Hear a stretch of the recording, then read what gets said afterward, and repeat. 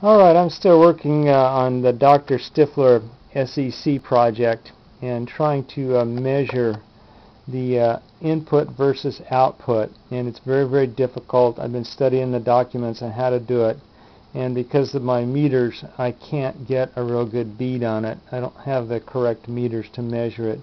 Even doing all the procedures the doctor suggests, it's just not valid enough for me to post any findings. But I am doing a couple things that are interesting. I put a rheostat here. It's a 25 ohm rheostat to vary the amount of energy coming out of the battery. And then that right there is a little Christmas tree light bulb.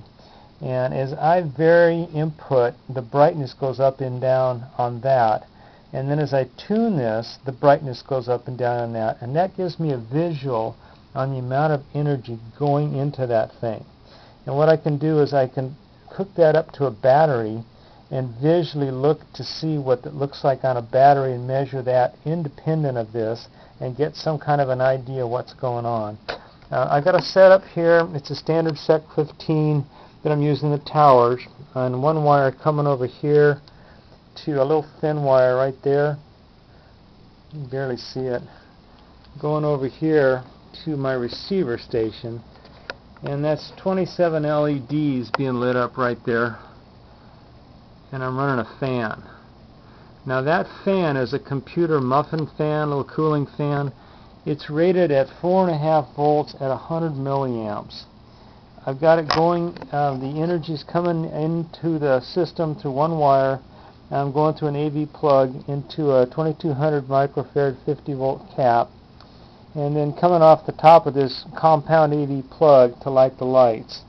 So I've got 27 LEDs in series, and they break over at about 2.5 to 3 volts. They light up like that, and you can here again hook them on a battery and get an idea of the visual of what it takes to light one of those.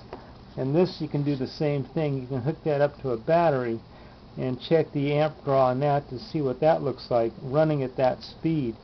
Now here's the interesting thing though. I can take 48 more LEDs right there and light them up. And that doesn't change the draw on the main system at all. And obviously there's something rather magic going on here. For that amount of stuff to happen at that amount of power coming out of that battery, obviously it's pretty spectacular what's happening here.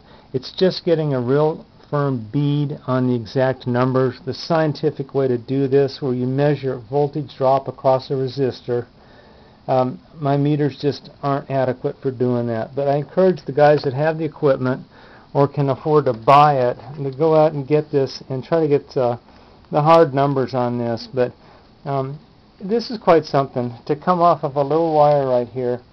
This little tiny thin wire, that's like 32 gauge wire, and run this stuff and run it quite well.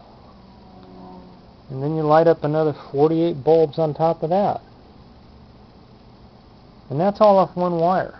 It's just coming in under one wire.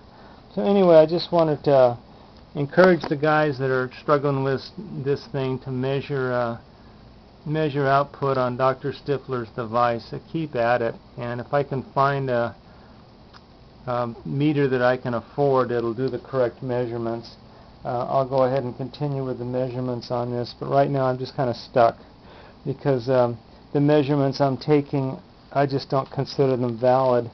I'll give you a hint though. They're very good. The little ones that I've taken so far, it's looking very good. That's all. Thanks for watching.